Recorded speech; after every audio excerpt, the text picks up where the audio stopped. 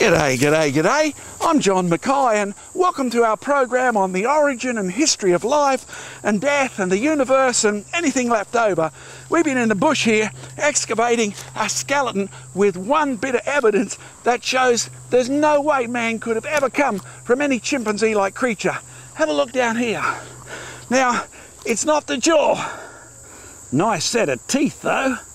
And it's not the legs. Although this bloke obviously walked on all fours. But what's that? Now it's one piece of bone that no human being has, and every ape and chimpanzee and dogs and rats and most mammals do. It's called the baculum or the penis bone, and the male uses it to penetrate the female during reproduction. Now we human males, we have a brilliantly designed hydraulic system.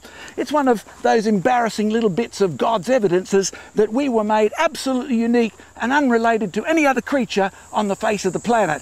I mean, if you need one of those to reproduce, then you can't evolve into one of these without becoming extinct.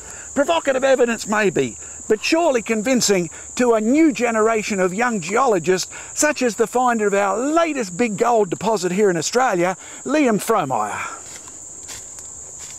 I've been working as a professional geologist in the gold mining industry for the last 5 years or so, and while a mainstream university education has been crucial in helping me find more of this sort of stuff, it's also locked me into a particular type of worldview, one where millions of years is basically a given. These long time frame based theories often conflicted with what I was seeing out in the field and in some mine sites. An example was where I was working out in Western Queensland, where we had a large sedimentary based dike. We'd had thin section work and everything done on it. The thin section was telling us it was an altered limestone to carbonate, yet we were working in an environment which was over 1.5 billion years old.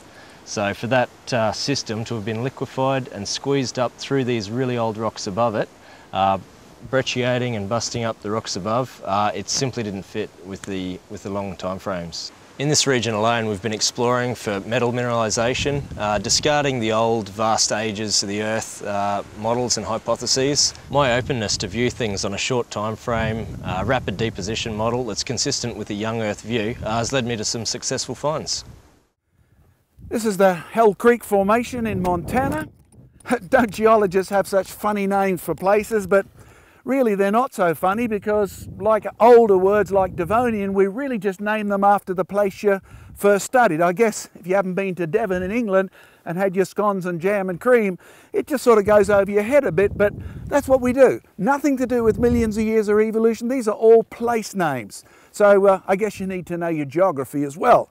Oh, and yes, look, the average person sees millions of years. You look at the textbooks and it says these rocks were laid down between 65 and 67 million years ago. Now I've got some old friends, but none of them are as old as that. But I tell you what you can do if you want to run a test. I mean, some of you have struggled as to whether you could believe the world was created in just 6 days because of the evidence of the millions of years. Well, let's just run a check on how much time actually is preserved in those rocks and whether all the dead things, the fossils, really do show life has evolved. Follow me.